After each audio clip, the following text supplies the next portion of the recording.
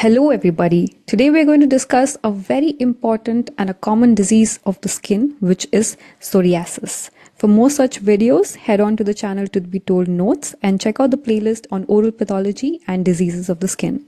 So, getting right into it, psoriasis is a non-contagious, chronic, proliferative, autoimmune mediated inflammatory condition of the skin, which is characterized by erythematous plaques covered by silvery white scales. So as you can see here, there are these well demarcated plaques that are present on the skin. They appear to have a silvery white appearance and an underlying erythematous or a red base. What exactly happens here is there is some sort of an injury or a trauma which causes the activation of your dendritic cells. This further leads to the activation of your T cells. These are the key cells of these disease, right? So it leads to the activation of your white blood cells or the T cells, which causes overproduction of your cytokines. So these are your pro-inflammatory cytokines, which lead to sustained inflammation in the skin, more damage to your keratinocytes, and a lot of proliferation in your keratinocytes. So what basically happens is, in the normal areas where the skin takes 23 days, so the keratinocytes take 23 days to reach the stratum corneum. In this disease, they take only 5 to 6 days. And they're not mature. So they keep overproducing, piling up on top of the skin. And then they lead to these silvery white scales. So it is non-contagious and it's chronic in nature. So it lasts over many years. The most common type of psoriasis is plaque psoriasis, which is characterized by these well-demarcated white silvery lesions on your scalp, on your trunk, on the extensors of the extremities, that is the outside surfaces of your knees, your elbows, and the lower half of the extremities. There is also involvement of the nails in up to 90% of plaque psoriasis cases. So that leads to pitting and thickening of the nails. It also may cause bleeding points under the nail beds. Now, why I put this slide is to highlight that this is a disease with a lot of psychosocial comorbidity associated with it. Even celebrities such as Kim Kardashian and CariDee English have come out and revealed that they have the disease. And in general, I think we should be more compassionate to the people who have it. And if you have it, you should be compassionate to yourself.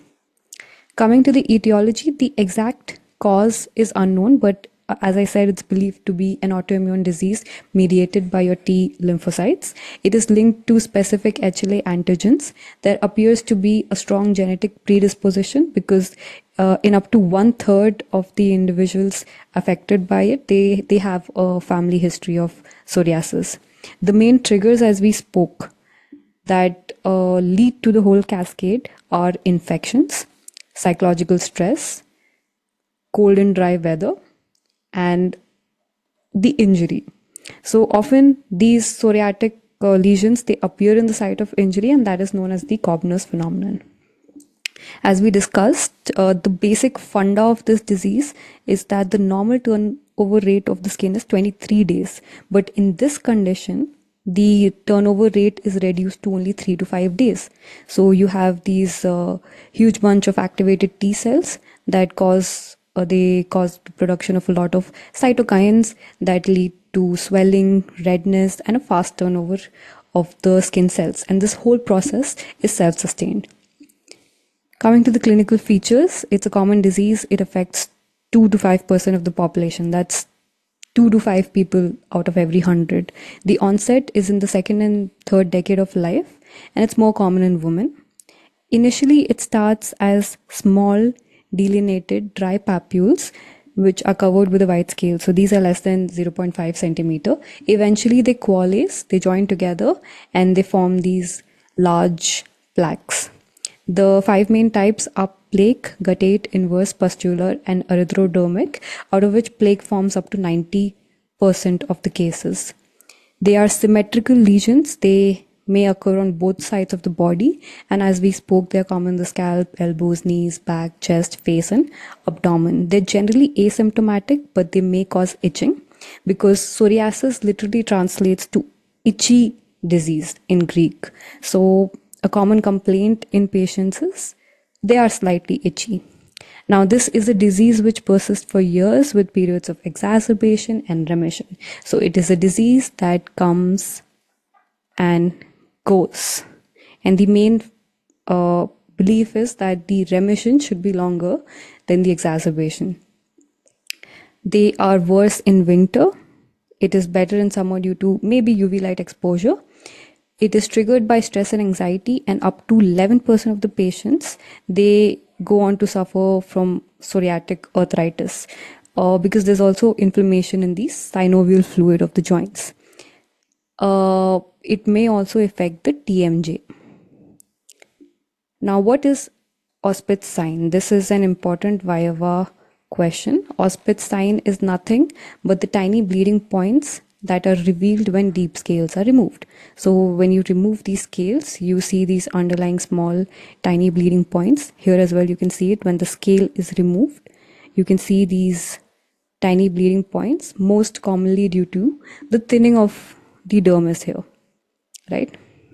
So oral manifestations, it is extremely rare in the oral cavity.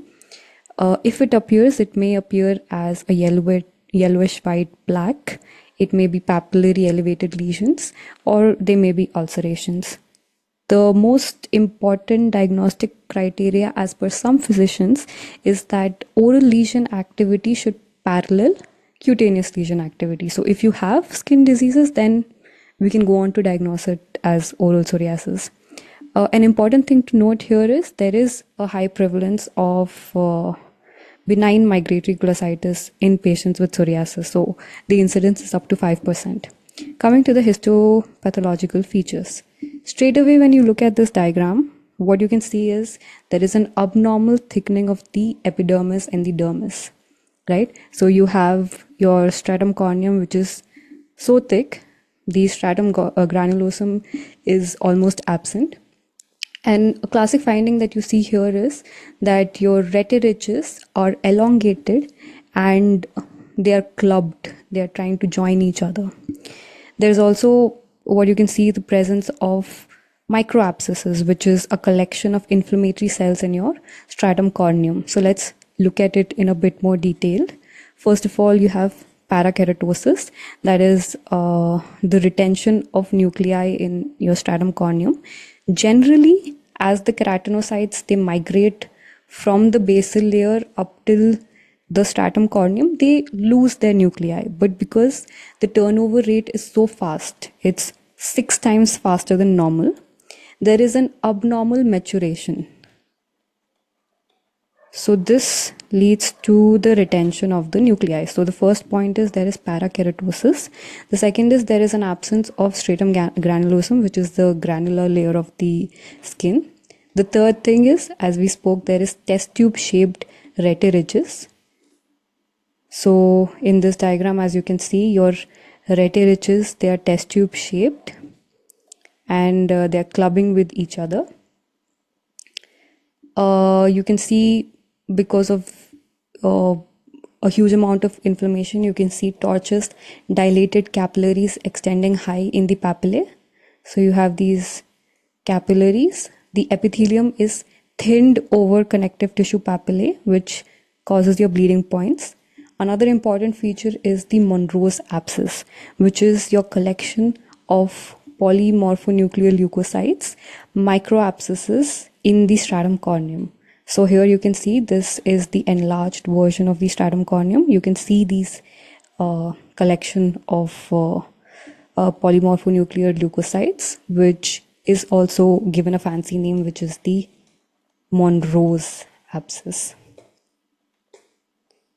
Coming to the treatment, a bit away from what Schaefer's also says. The first thing is patient advice. You have to make them understand this is an incurable disease. It's chronic, recurrent. It's not an infection and it's not contagious, although it has trigger factors. For mild to moderate cases, the most common treatment is the application of topical corticosteroids, maybe in combination with vitamin D, salicylic acid. Alternatives are also there, which include retinoids, vitamin D, coal tar derivatives, etc. For moderate to severe cases, you can also go for phototherapy, which involves PUVA and UVB. Systemic treatments include methotrexate, cyclosporin, and the new systemic biological agents which target the specific inflammatory pathways that cause this whole disease.